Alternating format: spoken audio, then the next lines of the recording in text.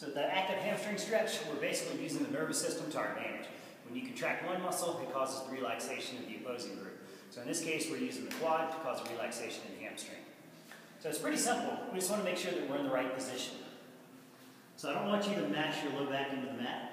I want you to make sure you maintain a nice little neutral lumbar curve. So pelvis is low. No reverse pelvic tilt, no anterior pelvic tilt. So far, I've not found anybody where this did not work out. If you clasp your fingers, straighten your elbows all the way, it's going to give you a 90-degree angle at the hip. And that's really what we're after. 90 degrees at the hip. I don't want to be above 90. So straight elbows, rest your head, and then all you're going to do is simply straighten the knee as far as you can and bend. Ultimately, we want to be able to do this in a dorsiflexed position, pull those toes to your shin.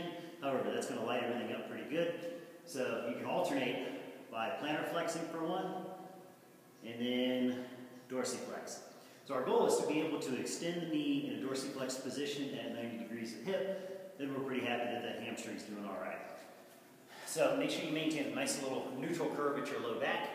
Interlock your fingers behind your knee, straight elbows so that you have a 90-degree angle at your hip, and then simply go through straightening and bending the knee, both in a plantar flexed and dorsiflexed position.